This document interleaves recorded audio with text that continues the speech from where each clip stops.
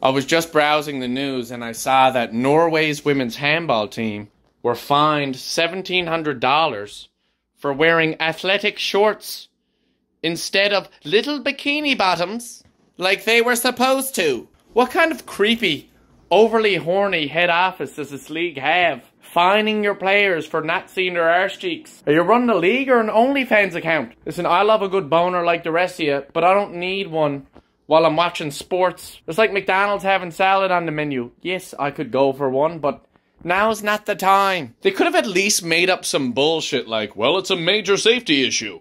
It could affect wind resistance and could lead to a serious farmer's tan injury. These were comfy athletic shorts. They weren't Dad's cargo shorts, with keys, spare change, and snotty tissues flapping around the pockets. Who cares if they're wearing shorts? Although when NBA players wear those t-shirt jerseys, it is a bit of a buzzkill, I'm not gonna lie. Even as a straight dude, I'm just like, it's just not the same. I don't care if it's the playoffs, I want to see them shoulders. Feels like I'm watching some random men's rec league or something. Steph Curry comes out, basketball legend. He just looks like some fella named Steve Curran, who loves a bit of ball on his off time. So of course this all gains traction, and legendary singer Pink tweets out, "Way to protest, ladies. I'll gladly pay the fines." And everyone goes, "Wow, you go Pink. That's amazing." Forgetting that Pink should easily have $1,700. That's only like 40 pairs of shorts. Fuck, I'll pay that.